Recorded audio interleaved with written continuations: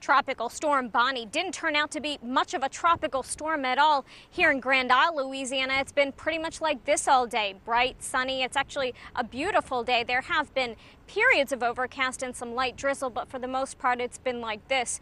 Early in the morning, though, we did see some severe weather where the skies got very dark. There was some thunder, lightning, and strong winds, but that only lasted for a brief period of time, and then it cleared out pretty fast. And of course, the best news of all is that BP is calling off its evacuation and will be sending ships back to the rig site in order to plug up that well.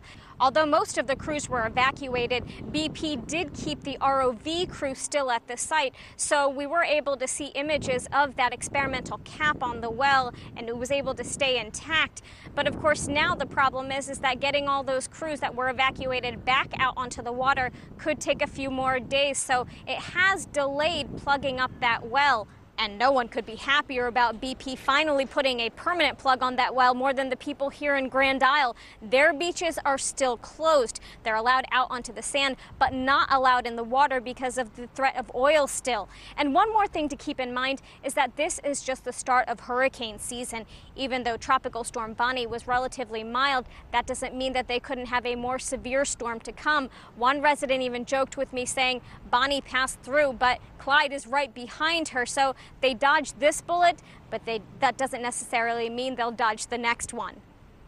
In Grand Isle, Louisiana, Bonny, Ghosh, The Associated Press.